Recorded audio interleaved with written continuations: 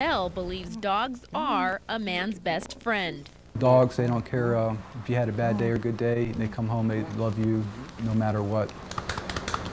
Mike and his dog Dakota are extremely close, especially since Mike just moved here less than a year ago and doesn't have too many friends. When I leave, he'll start howling because I guess he misses me. Mike says the two are even closer now, especially after flying together for the first time on United Airlines Saturday night from Washington, D.C. 2.5 hours in the flight, I'm enjoying the flight and everything.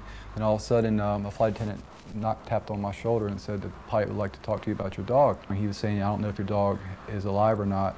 If we continue on in San Jose, your dog will not make it." The 10-year-old Basenji was mistakenly placed in the unheated hold of the cargo, a place typically only for baggage. So the plane made an unscheduled stop in Denver to get the dog.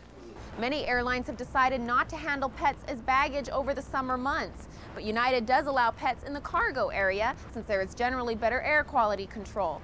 And Mike is just thankful he found Dakota alive. I was relieved. He's apparently he's a strong dog. He's 10.5 years old, but he must have a strong heart. Sit.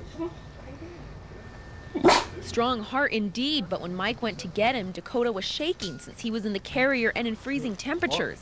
But is that enough to keep both of them off the friendly skies? If I do move back east, I think I might drive next time. Monica Gomez, News Channel 11.